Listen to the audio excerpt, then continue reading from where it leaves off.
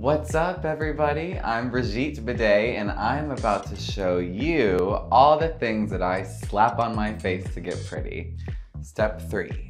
We have our Gillette razor. It's got the multiple blades, so we get the very close shave. It's also got the strip that lets you know when it's time to grab a new one. We are gonna go in with our razor. I use this one from Gillette. Plenty of people have to shave for their jobs, whether you work in an office or a restaurant, or you just like the look of it, for your gender expression, whatever. So this is great because it's affordable. It also has an indicator of when you need to change it, and it's easy to clean, so you should use it. It will get all the angles, it'll glide right over that Adam's apple, honey, and they won't even know.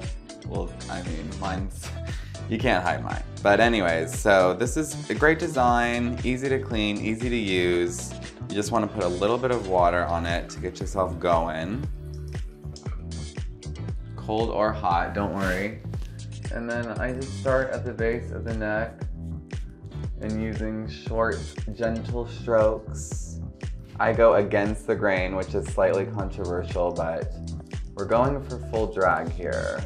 I'm not gonna be practical basically from here on out, so don't worry about that. Throw caution to the wind, go against the grain.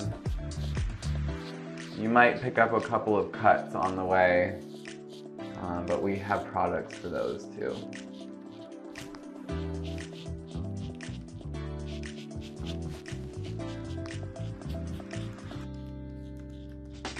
As you can see, I'm not being too careful because this shaving cream offers a nice protection. There's also a little blade on the back of the razor that you can kind of trim up areas so that you're not having to go like up your nose. It's this little blade and you can go right here and get those last little beard hairs.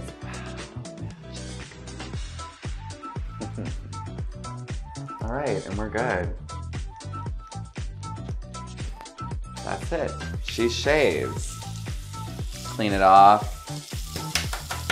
Tap it out. Pretend like you clean your sink regularly. And you're good to go.